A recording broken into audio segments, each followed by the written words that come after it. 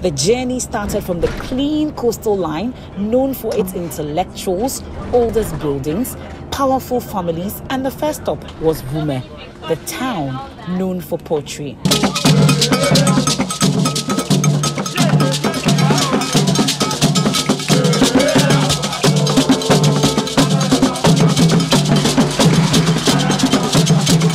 We are off to the Sokakope Beach Resort for a sumptuous lunch and more.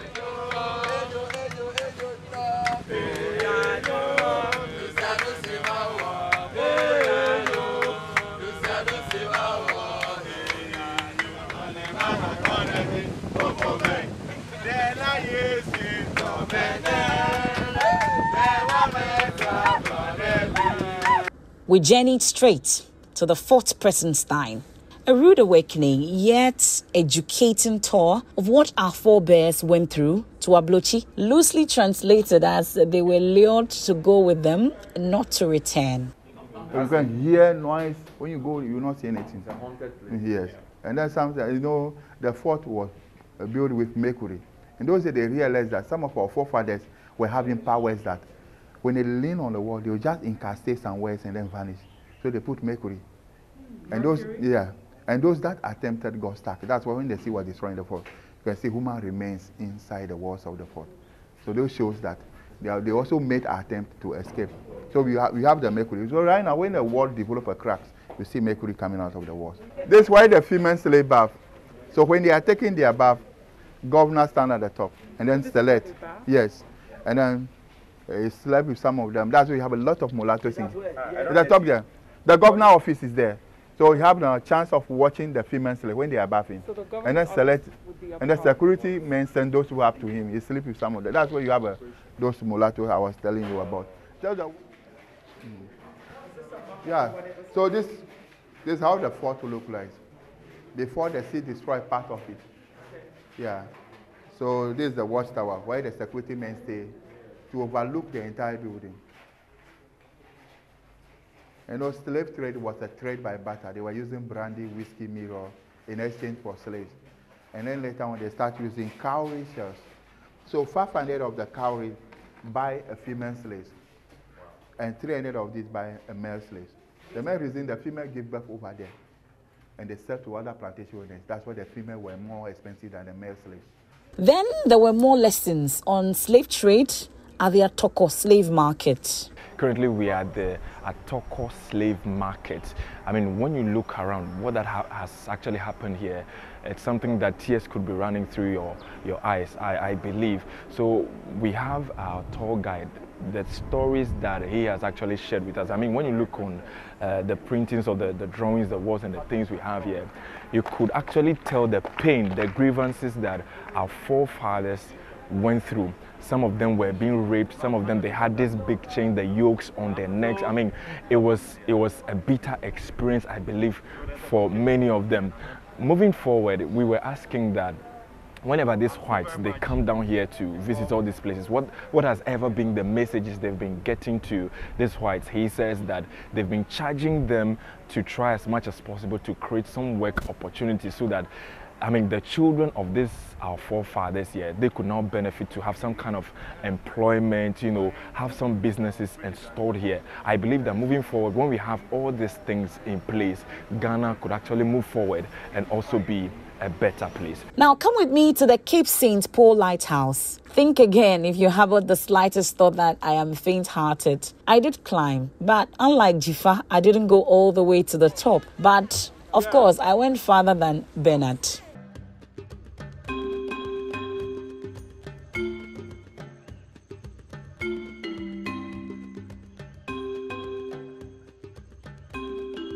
We then hit the road again, this time off to Joje, to visit the Maflix Trust Ghana. It's West Africa's largest exporter of potatoes and other vegetables, and also to have a taste of agro-tourism. Well, we are currently at the Maflix Trust Farm.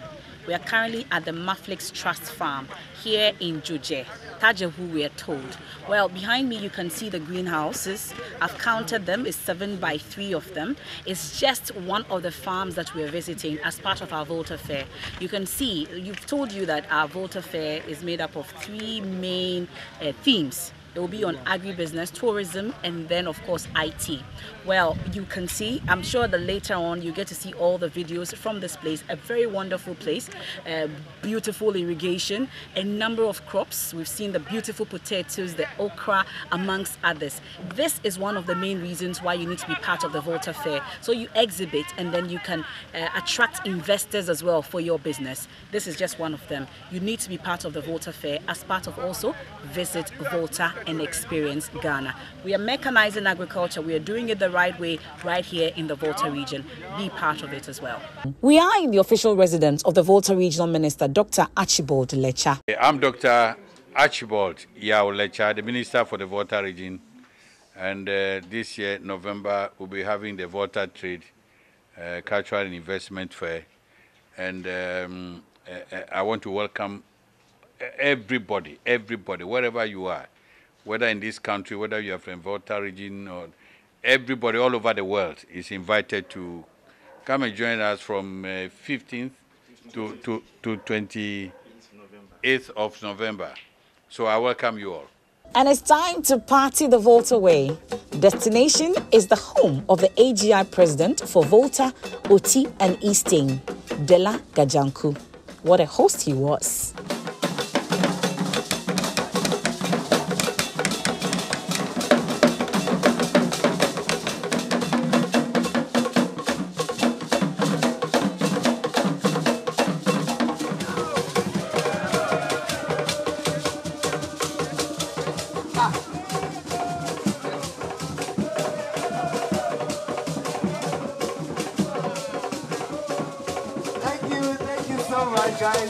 The trip to the highest human settlement of Amejope, Mount Gemi and Ote waterfalls was a long time coming, considering how much I had heard about the place. I know, I had to stop at my alma mater, Ola Girls Senior High School.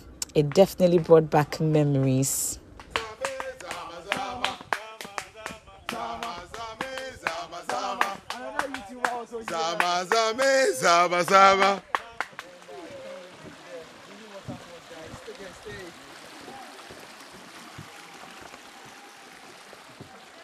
Swimming is allowed.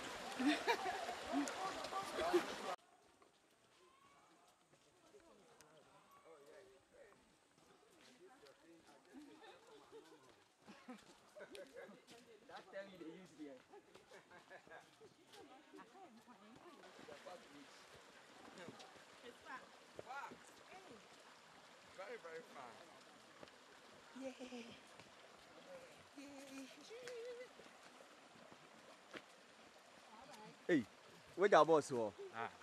Uncle Injai.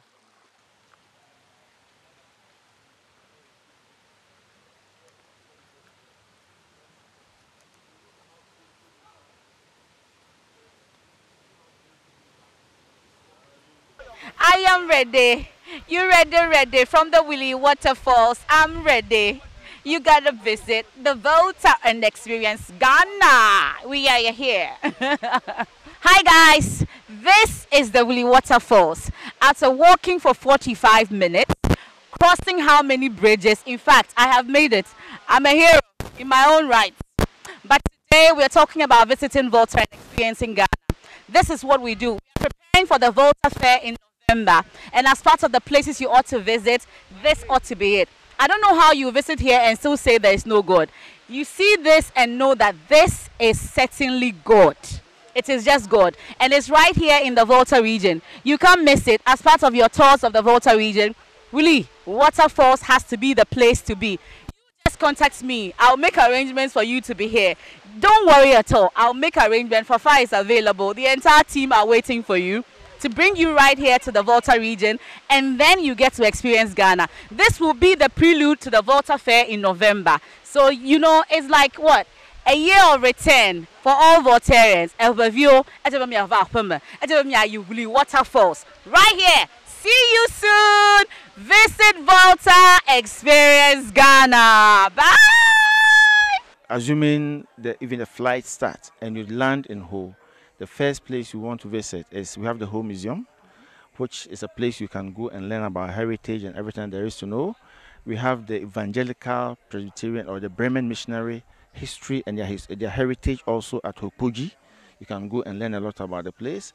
The various communities in Ho also have even the names and things have their meanings.